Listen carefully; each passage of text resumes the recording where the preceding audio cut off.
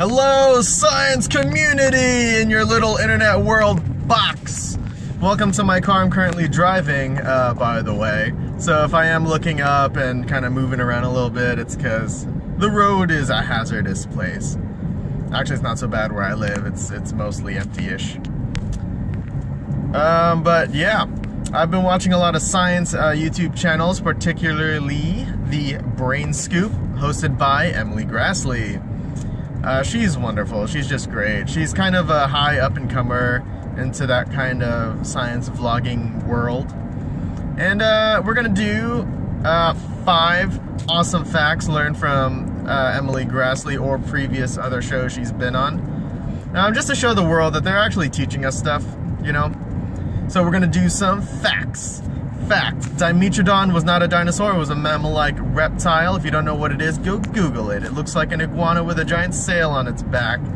Kind of like that. What else we got? We got fact: Piltdown Man was a lie. A lie, I tell you. It was actually made to display a missing link between humans and a common ancestor with apes. But now we know it was a human cranium stuck with an ape's jawbone, which kinda sucked. It would have been cool if it was real.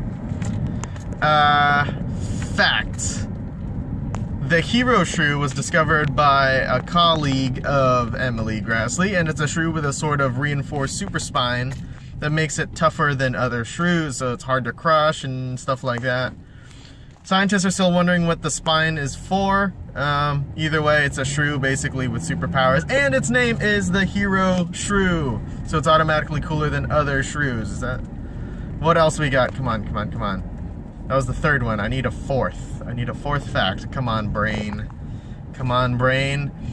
Fact: the human brain is actually getting smaller as we go through the evolutionary timeline. Human brains are getting smaller as and what people are thinking is that the human brain is just getting better at processing information better, so it doesn't need to be as big. It's actually downsizing.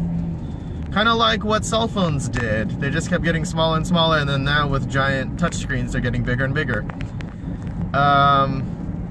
Let's see. What's a good one? What's a good one? Man. I need one more to make it 5.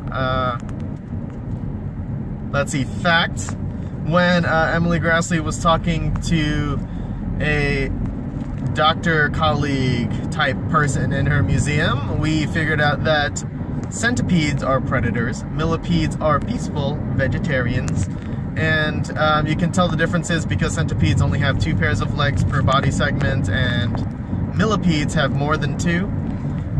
What else is there?